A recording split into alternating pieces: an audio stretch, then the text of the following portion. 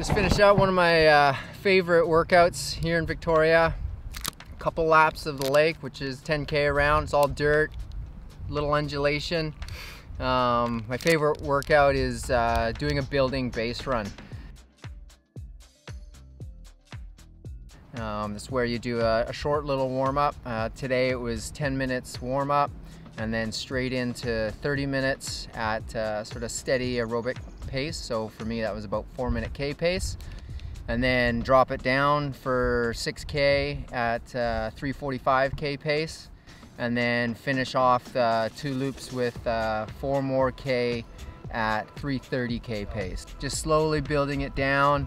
Effort coming up. It's not super fast at the end, but after you've been running really solidly, it really starts to, bring the fatigue on. So it really does simulate either a half Ironman run, or when I'm getting ready for an Ironman, I do 3 laps of the lake, so 30K, and I build by 5K. So it's a really good strength run.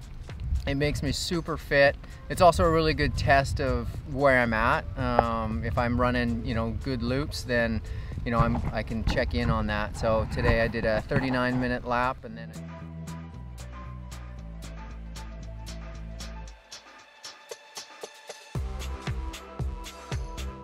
then I did a 10 lap. So I know I'm fit, I know I'm strong, and then you just look at form and you look at your files on the polar monitor and get all that information and carry on.